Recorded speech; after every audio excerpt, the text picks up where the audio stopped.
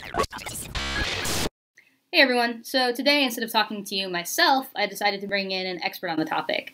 This is my colleague Bess Myers. She works here in the Comparative Literature Department and has her master's in classics, which means she works in ancient Greek and Roman texts. So when I wanted to talk with you about the Odyssey, I turned to Bess. Hey Bess, thanks for coming. Thank you for having me. So a lot of the students taking this course have probably heard of the Odyssey, maybe even if they didn't know that they've heard of the Odyssey. But I was wondering if you could tell us what the Odyssey is and why it's important. The Odyssey is one of two epic poems from what we know as Homer. So we have the Iliad, which concerns the Trojan War and the fall of Troy. And the Odyssey essentially picks up where the Iliad leaves off. So Troy's fallen, and the Greeks need to get home. Odysseus is our main character, and we meet him a little bit in the Iliad. He's a great speaker, he's persuasive, he's a good fighter and a good leader. But now we're seeing him on his 10-year journey to return to Ithaca.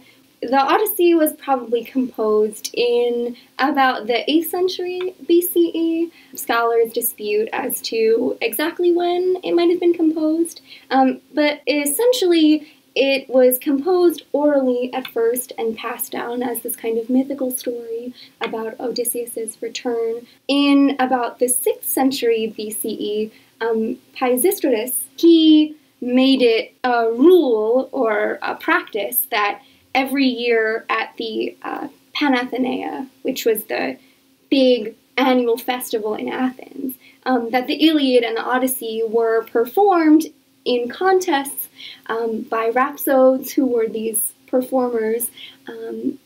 And so the story of the Odyssey has a very weighty cultural significance, clearly because of its importance being performed at this annual religious and cultural, essentially like week-long party festival in Athens. But as to whether people actually thought that the story of the Odyssey was true, it kind of varies from account to account. But basically, it's a really important text that at least somehow communicated to people about the role of the gods in the world, about gender roles, and what a good man is and a good woman, and sort of taught and passed on these moral ideas. And it becomes deeply important then as well when we get into the medieval era and later when people who are scholars and writers end up getting their start by translating these older texts, and the Odyssey is one of them. And so it becomes this kind of iconic text, not just in ancient Greece, but to a lot of important philosophers, thinkers, and writers. Yeah, and it's still a required text in high schools today in a lot of parts of the world. It's hard to underestimate the importance of the Odyssey to what we might consider the Western canon or Western culture. Part of our understanding of what literature is now is based on religious texts that we've encountered for generations and generations. I think the Odyssey is also important to the way that we read now. So when I read Odyssey for the first time earlier this summer, I thought it was really great and really enjoyed it, and I've followed the author Matt Fraction's work before, so I had some idea of what I was expecting. I've also read the Odyssey in high school. But not only did I think it was really cool, but I wanted to talk with somebody about what it was doing with the original Odyssey story. So I contacted Beth and said that she should read it, and then we should talk about it. And she was game. She actually did. And I'm so grateful that you did contact me, because it's been, well, we'll talk about it in a minute, but it's just an amazing, awesome text. Tell the class a little bit about what this comic text, Odyssey, is doing with the original story. I mean, there's the obvious sort of gender flip and the sci-fi flip, but there's a lot more going on, and I was curious if you could talk about some of the things that you think are most interesting about the ways that this gender-bent sci-fi comic deals with this original epic poem. Sure. So first of all, I guess I should reveal that I'm not someone that reads comics really at all, which is not an ethical choice, like I think they're bad or wrong. It's just not something that comes up very often for me. So reading this was a real experience in encountering both a text that I'm fairly familiar with and a kind of text that I really don't encounter very much at all. I think it would have been so easy just to change the gender of every character and have a story about Odyssey and her crew of women that was much more simplistic about gender roles and really just inserted women into what we might consider a traditional male role. And Odysseus in the Odyssey does embody what we might think is a traditional male. Oh, he's like the perfect man. He is the perfect man. He's cunning, he's violent, he's crafty, he loves his wife. And so I think it would have been so easy just to put the women in these male roles and leave it at that. In the Odyssey, Odysseus weeps for his wife and his son and misses them. He's allowed to be violent when he attacks the Cyclops. He's cunning, but he's also sensitive when he returns home and can't embrace Penelope right away. And so what I like about the characters in Odyssey is that they are also permitted to be not only violent and not only intelligent, but also we see Odyssey weeping and really sad about missing her son. And instead of just sort of inserting them into male roles, that they are also very much females and feminine. Mm-hmm. And there's a real focus on womb imagery mm-hmm. and like uterine imagery and birth and the sort of female anatomy, mm-hmm. which I think was also something that stood out to me as like very special and important. Yeah, and I find it interesting too with some of the womb imagery and some of what happens with the gender switching isn't just how we read it in Odyssey, but the ways in which it kind of makes us rethink the original text in interesting ways, right? Like some of the womb imagery isn't really made up for Odyssey. It's just the same thing, but because it's all women and we're sort of trying to think of it in a different way, we see it more clearly.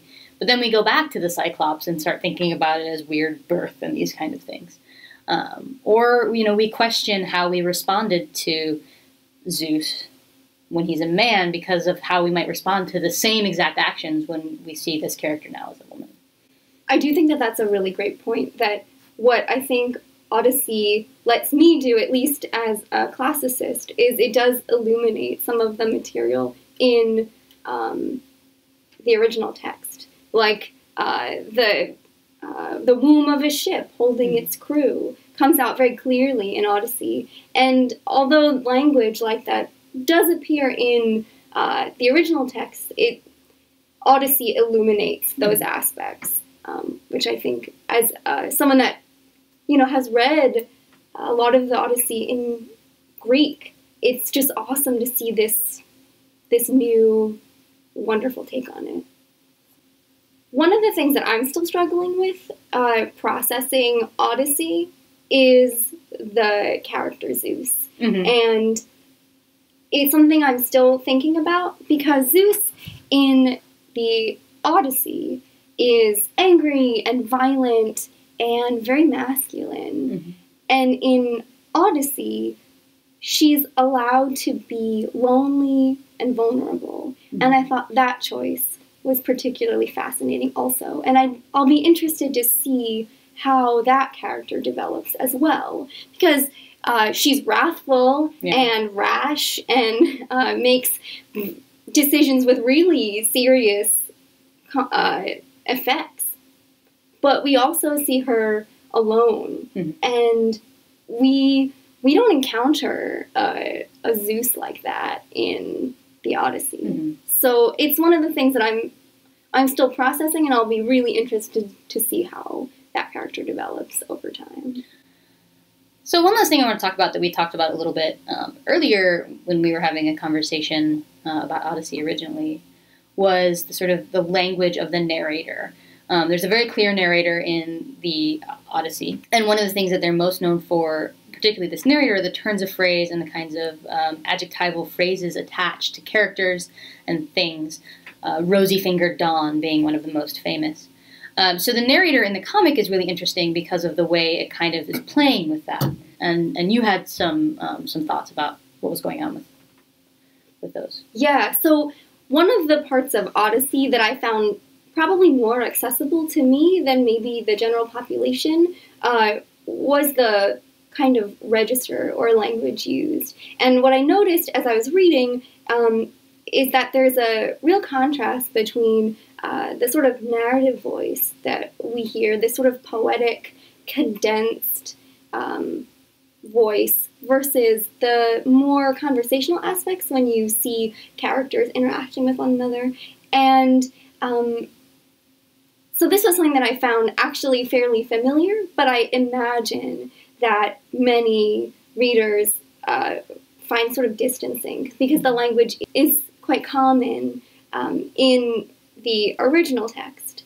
So one of the things that I found really interesting and beautiful with Odyssey was the choice of epithets for Odyssey especially. Mm-hmm. So in the Odyssey, there are, as you mentioned, these sort of phrases attached to different events or objects. Wine dark sea mm-hmm. is a common one. Rosy-fingered dawn. And Odysseus is described as a variety of things, but in the very first line of the Odyssey in Greek, he's described as polutropos, which means many, many ways, mm-hmm. but it can also sort of from that mean wily or cunning or like opportunistic.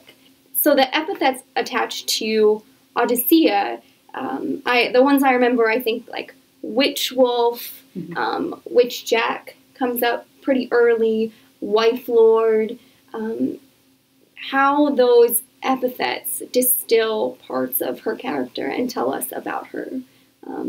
I thought was just a really brilliant and beautiful way to communicate aspects of her character that also maintained a kind of relationship with the original text. Yeah, there's a continuity, but then there's also that sort of switch of gender again, because when we think of witch, or wolf witch, for example, is a particularly interesting one, or witch wolf, those are two relatively negative connotations, especially attached to women, whereas it's always relatively positive, this notion that Odysseus is cunning and clever and tricky. But there is some recuperation because we do see Odyssey as the hero. So we begin to associate those with a positive connotation, even though the words themselves have possibly a negative connotation, which is an interesting way, again, of kind of rethinking and reworking what it means to actually switch genders in this kind of context. Well, thanks so much for taking the time to come and chat with me for a little while and putting your face in front of my students. I hope they appreciate it. They should. Well, I really appreciate your having me. I love talking about the Odyssey, and I really appreciated that you made me aware of this text that I might not have otherwise read. And I have been telling people about it. Yeah. So good. See? So you can talk to your friends about it at a party and be the new cool kid. That's what I'm here for. See you, everyone.